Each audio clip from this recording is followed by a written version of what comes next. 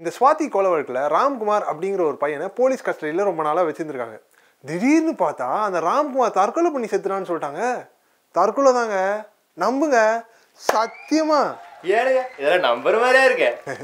நம்புற மாதிரி இல்லைதான், என்ன பண்ணுறது, நம்பித்தான் ஆகணும். அவங்க அப்படி சொல்கிறாங்களே. அப்புறம் நம்ம எப்படி சாப்பிட்றா சார்? கழுத்து போட்டலாமா? அதெல்லாம் பழைய டெக்னிக்கா. அப்போது தூக்கில் போட்டலாமா? கயிறு, ஃபேனு அதெல்லாம் செட் ஆகாதியா? Poison sir போஸ்ட்மார்ட்டத்தில் மாட்டிப்போம் sir. அதை விட ஏதாவது டிஃப்ரெண்ட்டாக பண்ணுயா.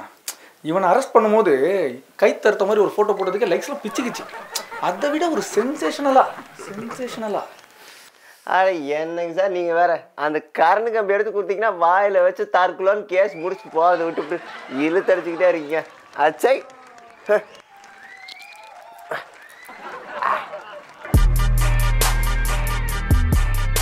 அப்போ ஆப்ரேஷன் அகர்பத்தி டன். ஓவர்.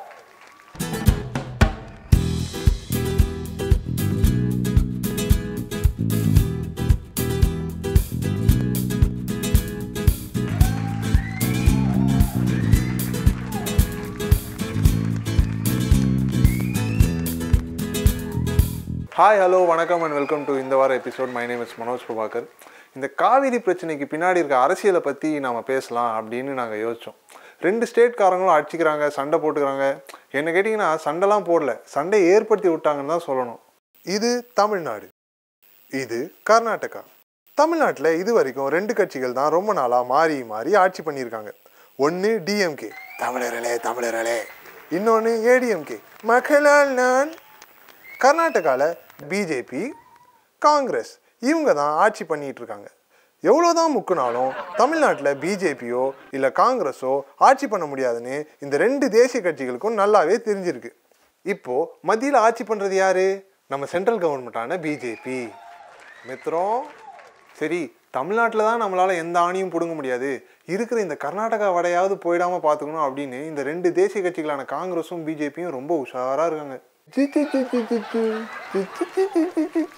அதனால்தான் என்னமோ நம்ம தமிழ்நாட்டோட பிஜேபி தலைவரான தமிழிசை சவுந்தரராஜன் கூட இந்த பிரச்சனைக்கு நமக்கு பெருசாக எதுவும் சப்போர்ட் பண்ணி பேசின மாதிரியே தெரியல. மேடம், நீங்கள் தமிழ்நாட்டோட பிஜேபி லீடர். இப்போ தமிழ்நாட்டில் என்ன பிரச்சனை நடக்குன்னு உங்களுக்கு நல்லாவே தெரியும். அதுக்காக நீங்கள் மோடிஜி கிட்ட பேசி ஒரு தீர்வு சொல்லலாம்ல. மோடி எதுக்கு வரணும்? அவரெல்லாம் வரமாட்டாரு. ரஜினிகாந்த் தான் இல்லை தலையிடணும். ரஜினிகாந்த் எதுக்கு மேடம் வரணும்?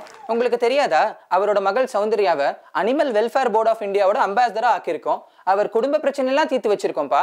குடும்ப பிரச்சனையா? என்ன சொல்றீங்க மேடம்? அந்த ஷோவை நீங்க பார்த்ததே இல்லையாப்பா? வணக்கம், நான் தான் உங்களோட தமிழிசை. இது சொல்வதெல்லாம் போய் ஆட்சிக்கே வராது கை. ஷோக்கு போறதுக்கு முன்னாடி தமிழ்நாட்டிலேருந்து போன தங்கவேலுன்ற பையன் ஒலிம்பிக்ல 1800 அடி தாண்டி கோல்டு மெடல் ஜெயிச்சிருக்கான். அவனுக்கு வாழ்த்துக்கள். இப்போ தமிழ்நாட்டிலேயே ஒரு பெரிய பிரச்சனை ஓடிட்டு இருக்கு.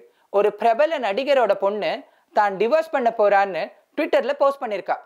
அவளை கூப்பிட்டு சமாதானப்படுத்துவோம். வணக்கம் தமிழ். சொல்லுமா, நீ எதுக்கு டிவோர்ஸ் அப்ளை பண்ற? கோச்சடையான் படத்தை அஸ்வின் பார்க்க மாட்டேன்னு சொல்லிட்டாரா? அது இல்ல மேடம். அது அவர் மட்டுமா பார்க்கல? இது என்னோட personal. Please respect my privacy. பர்சனல்னா எதுக்குமா தீபாவளி விஷஸ் மாதிரி ட்விட்டர்ல போஸ்ட் பண்ணிருக்க?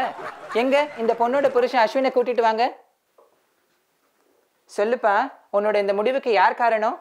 நான் அதுக்கு தோனிக்கு தான் நன்றி சொல்லணும். He is the reason for all my decision. இப்போ கூட அவர் சொன்னதான் நான் செஞ்சிருக்கேன். என்னது, தோனிக்கு நன்றி சொல்லணுமா? என்னமா இவர் சொல்றாரு? ஐயோ, இவர் என் புருஷனே கிடையாது. இவர் ரவிச்சந்திரன் அஸ்வின், ஸ்பின் பவுலர். யாரடா தூக்கிட்டு வந்திருக்கீங்க? என்னம்மா இது தமிழுக்கு வந்த சோதனை. ஸோ இதுலேருந்து என்ன தெரியுது?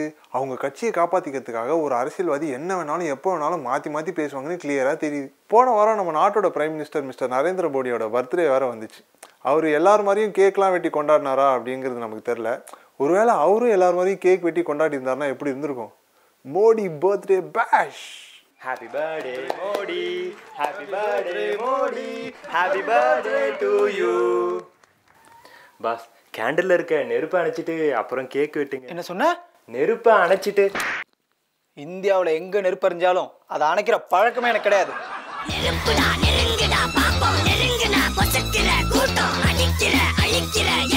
இது நான் சொல்லலை, இது நடந்திருக்கலாம், நடக்காமையும் இருந்திருக்கலாம். அது என்னப்பா சொல்லுவாங்க, யார் மனதையும் புண்படுத்துவதற்கு அல்ல, இது உங்கள் வயிறை மட்டுமே. அதான் நம்ம 2 ஸ்டேட்டுக்கும் நடுவில் நிலைமை இப்படி இருக்கும்போது இன்னைக்கு நிலைமைக்கு வீரப்பன் மட்டும் உயிரோடு இருந்திருந்தாருன்னா யாரெல்லாம் கடத்தின்னு போயிடுவாரு. டிவி செய்திகளுக்கு உங்களை வரவேற்கிறோம். The nation wants to know. செய்திகள் வாசிப்பது வெல்கம் டு பிரைம் டைம். இதோ இந்த மாதிரி மீடியாக்காரங்களை தான் கடத்திருப்பாரு. ஊரு 2 பட்டா மீடியாக்காரங்களுக்கு கொண்டாட்டம் அப்படின்னு ஒரு பழமொழி இருக்கு. என்னது மீடியா இல்லையா, கூத்தாடியா? ஆட இந்த காலத்தில் மீடியா கூத்தாடி எல்லாம் ஒன்று தான்ப்பா. இந்த மாதிரி கிரைசிஸ் டைமில் பொறுப்பாக நடந்துக்க வேண்டிய மீடியாவே ஊரை ஏரியை விட்டு குளிர் காஞ்சிட்டு இருக்காங்க. பெங்களூரில் என்னமோ கலவரம் நடந்தது, மக்கள் ஒருத்தர் அடிச்சுக்கிட்டது, பஸ் எரிச்சதெல்லாம் உண்மைதான். பட் ஆனால் அதையே திரும்ப போட்டு காட்டி அப்படியே என்னமோ சுச்சுவேஷன் ரொம்ப பேடாக இருக்க மாதிரி பில்டப் கொடுத்து விட்டாங்க. So my dear media people, நாட்டில் ஏதாவது ஒன்று நடந்தால் மக்கள் அதை ஃபஸ்ட்டு என் சேனலில் தான் பார்க்கணும், எங்கள் சேனலுக்கு தான் டிஆர்பி எதிரணும் அப்படின்னு அலையாமல் கொஞ்சம் பொறுப்பாக நடந்துக்கோங்க. விஜயகாந்த் உங்களை பத்திரிக்காரங்களா நீங்கள் அப்படின்னு துப்புனப்போ மட்டும் உங்களுக்கு கோவம் வந்துச்சுல்ல, அப்போ இந்த மாதிரி சுச்சுவேஷன் நீங்கள் பொறுப்பாக நடந்துக்கணுமா இல்லையா? India is a land of diversity yet known for its unity. India வேற்றுமையில் ஒற்றுமை காணும் ஒரு நாடு. They speak different languages. இங்கே பல மொழிகள் பேசப்படுகின்றன. They follow different religions. இங்கே பல மதங்கள் பின்பற்றப்படுகின்றன. But everybody are united. இவர்களின் ஒற்றுமை ஓங்கி நிற்கும். Nobody can break their unity. இவர்களின் ஒற்றுமையை யாராலும் உடைக்க முடியாது. நீங்க கன்னடிகா? கன்னடிக்கலாம் தெரியாதுங்க. தியங்காடி ಬನ್ನಿ. ಕನ್ನಡ ಮಾತಾಡೆ.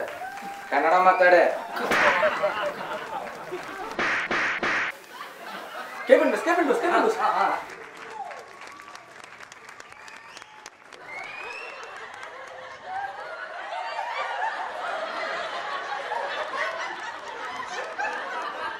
இந்த வார எபிசோடை பார்த்து மகிழ்ந்ததுக்கு ரொம்ப நன்றி. இந்த எபிசோடு உங்களுக்கு பிடிச்சிருந்துன்னா லைக் பண்ணுங்கள், மறக்காமல் ஷேர் பண்ணுங்கள், மறக்காமல் எங்கள் சேனலுக்கு சப்ஸ்கிரைப் பண்ணுங்கள். தற்கொலை மட்டும் பண்ணிக்காதீங்க. ஏனுங்க நம்பிட்டேனுங்க. அதான் ஏங்க தற்கொலையாம அது